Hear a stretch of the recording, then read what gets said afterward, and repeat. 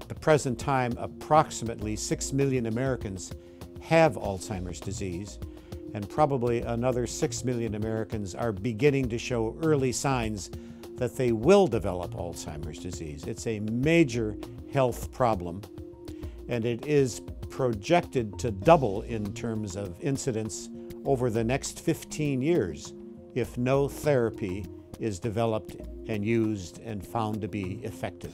We started to develop our thinking and our scientific strategy about 15 years ago.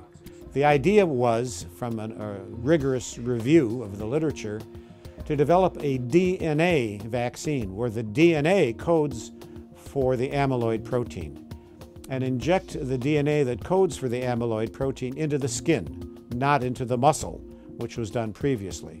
The reason we targeted amyloid is that amyloid is the first biochemical abnormality that has been identified.